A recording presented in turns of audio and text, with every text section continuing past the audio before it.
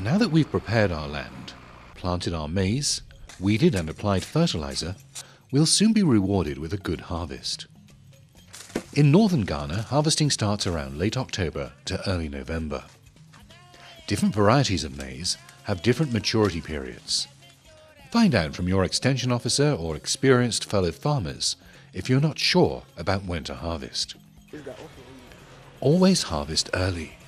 Remember, you didn't spend your time, energy and money to share your harvest with pests and diseases.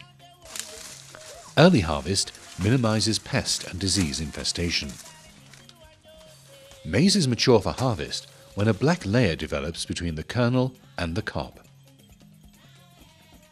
Maize may be harvested dry or green. If you want to harvest it green, it should be done as soon as the silk turns brown. To harvest it dry, leave it on the field until the silk, the husk and the leaves are completely dried up. Once you've harvested your maize, you should manually dehusk and shell the cobs. However, this can be done with a machine. The grains are further dried in the sun and protected from rain until they lose as much water as possible. To prevent fungal attack, be sure that your grains are well dried. Well-dried grains are very hard.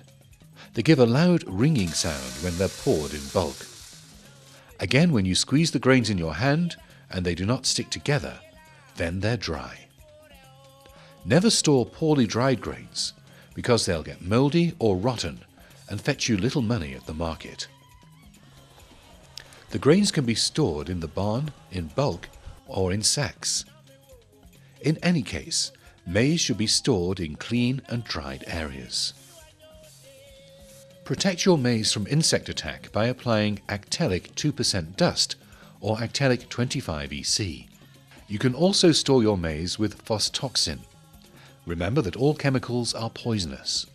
Wear protective clothing when using Actelic and other chemicals. When storing the grains in 100 kg sacks, fumigate with phostoxin.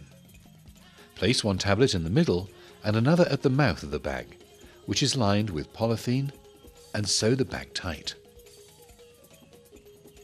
Place wooden pallets on a clean floor and stack the maize bags on them.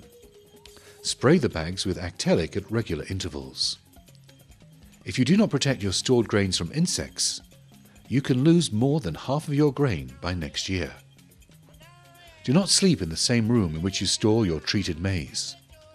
Also allow up to 4 weeks before using maize stored with chemicals.